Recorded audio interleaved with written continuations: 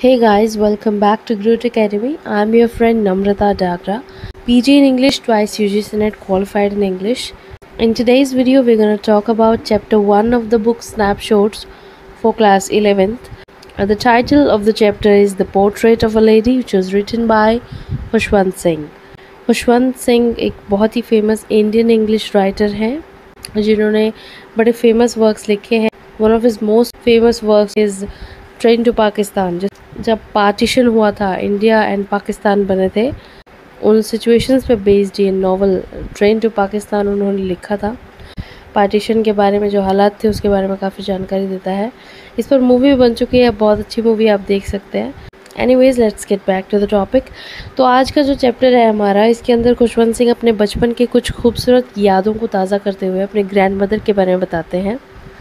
और इस चैप्टर के माध्यम से हमें पता चलता है कि उनकी ग्रैंड मदर कैसी थी, कैसा उनका नेचर था, क्या हेल्प करती थी वो राइटर की, और राइटर का अपने दादी माँ के साथ किस तरह का रिलेशन था, कितनी खूबसूरत बॉन्डिंग थी उनकी आपस में. तो चलिए स्टार्ट करते हैं. तो चैप्टर की शुरुआत में राइटर अपनी दादी माँ के बारे में बताते हुए कहते हैं कि उनकी दादी माँ एक बूढ़ी औरत थी जिनका फेस जो है बहुत ही रिंकल्स से भरा हुआ था. रिंकल्स कहते हैं झुर्रियाँ पड़ी हुई थी उनके फेस के ऊपर. और उनके जो बाल थे वो सिल्वर कलर के थे, यानी कि एकदम वाइट कलर के बाल थे उनके. और वो सीधी खड़ी नहीं हो सकती थी, उनकी कमर में झुकाव था, झुकी हुई कमर थी, स्टूप था उनकी बॉडी में. उनका एक हाथ अपनी कमर के ऊपर रहता था और दूसरे हाथ में वो मंत्र जाप की माला हमेशा रखती थी, जिसको वो सारा दिन मंत्र जाप करती रहती थी, क्योंकि वो बहुत ही धर्म कर्म को मानने वाली लेडी थी, बड़ी रिलीजियस थी. तो जब राइटर छोटा बच्चा था, यानी कि खुशवंत सिंह अपने बारे में बात कर रहे हैं यहाँ पर, कहते हैं कि जब वो छोटे थे तो उस टाइम वो सब विलेज में रहा करते थे, गांव में रहते थे, और उसके पेरेंट्स जो हैं वो शहर में रहते थे. तो ग्रैंड मदर उसकी बड़े तरीके से हेल्प किया करती थी राइटर की. वो उसको सुबह सुबह उठाती थी, जल्दी जल्दी उठाती थी, उसको तैयार करती थी, उसका टिफ़िन पैक करती थी, उसको स्कूल लेके जाती थी, छोड़ के आती थी स्कूल में. राइटर का जो स्कूल था वो मंदिर के बिल्कुल पास था. तो जब तक राइटर स्कूल में अपनी पढ़ाई कंप्लीट करता था, तब तक दादी माँ जो है वो पास के मंदिर में बैठकर अपना पूजा पाठ करती थी. और राइटर जब वापस आ जाता था, उसके स्कूल की छुट्टी हो जाती थी, तो फिर वो दोनों साथ में घर आते थे. और दादी माँ कुछ पहले की बनाई हुई रोटियाँ अपने साथ लेकर चलती थी, जो रास्ते में वो गली के डॉग्स को खिलाया करती थी. राइट. तो फिर कुछ टाइम के बाद उन्हें सिटी में शिफ्ट होना पड़ा. तो सिटी में जब वो शिफ्ट हो गए सब लोग, तो राइटर को जो है इंग्लिश मीडियम स्कूल में डाल दिया गया. और अब दादी माँ उसकी हेल्प नहीं कर पाती थी, क्योंकि इंग्लिश मीडियम में सब्जेक्ट्स उसके अलग हो गए. इंग्लिश है, मैथमेटिक्स है, फिज़िक्स हो गए, इस तरह के सब्जेक्ट्स हो गए. तो दादी माँ को कुछ समझ में नहीं आता था, तो वो उसकी हेल्प नहीं कर पाती थी. और थोड़ा बुरा भी लगता था उन्हें, क्योंकि राइटर को स्कूल में म्यूज़िक के लेसन्स दिए जाते थे, संगीत की शिक्षा प्राप्त कराई जाती थी, जबकि गॉड या फिर स्क्रिप्चर्स के बारे में उन्हें कोई एजुकेशन नहीं दिलाई जाती थी स्कूल में. तो इसलिए राइटर की दादी को बुरा लगता था थोड़ा सा, लेकिन वो कुछ कहती नहीं थी, वो सोचती थी चलो कोई बात नहीं है.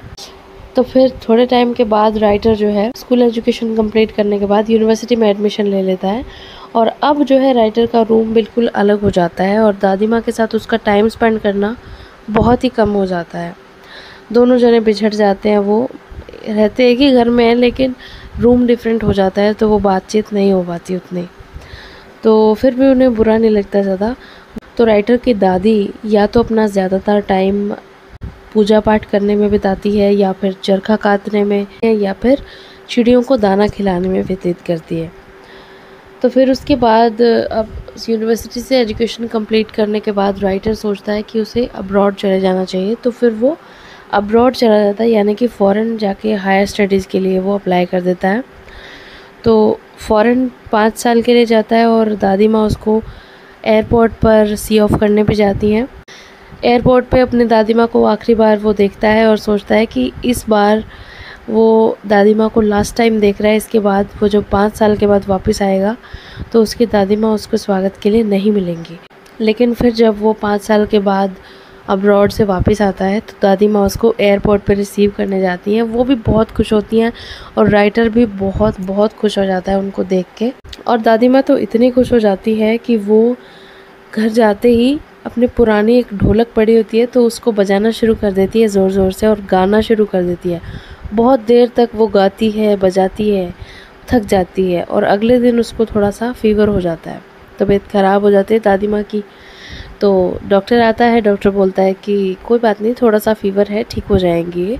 लेकिन दादी माँ को पता होता है कि अब उनका जो अंतिम समय है वो निकट आ गया है, अब वो नहीं बचेंगी। तो इसलिए बिना कुछ बातचीत किए किसी से वो अपना ज़्यादातर वक्त सोचती है कि मैं प्रे करूं भगवान से और अपनी जो उनके हाथ में माला होती है वो जाप करती रहती है। वो तब तक जाप करती रहती है जब तक कि वो एकदम लाइफलेस ना हो जाए और उनके हाथ से वो माला अपने आप ना गिर जाती, तब तक वो जाप करती रहती है और उनके होठ जो है जाप करते करते अपने आप रुक जाते हैं जब उनकी डेथ हो जाती है।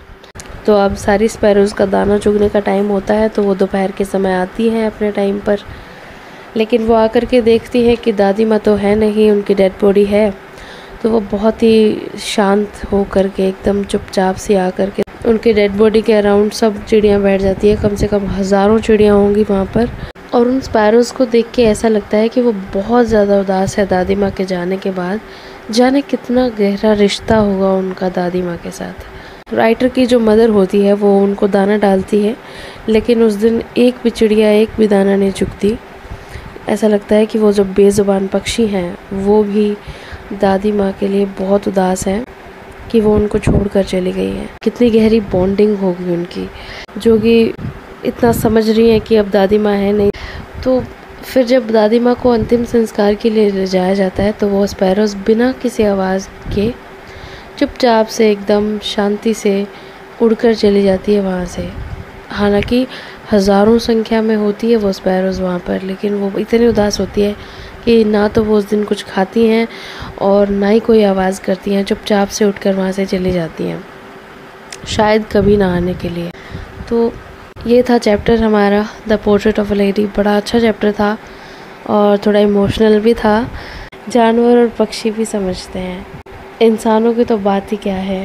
तो ये थी राइटर की दादी माँ। और देखा जाए तो हम सब की लाइफ में भी ग्रैंड पेरेंट्स का बहुत ही इम्पोर्टेंट रोल होता है, उनका होना ही बहुत होता है।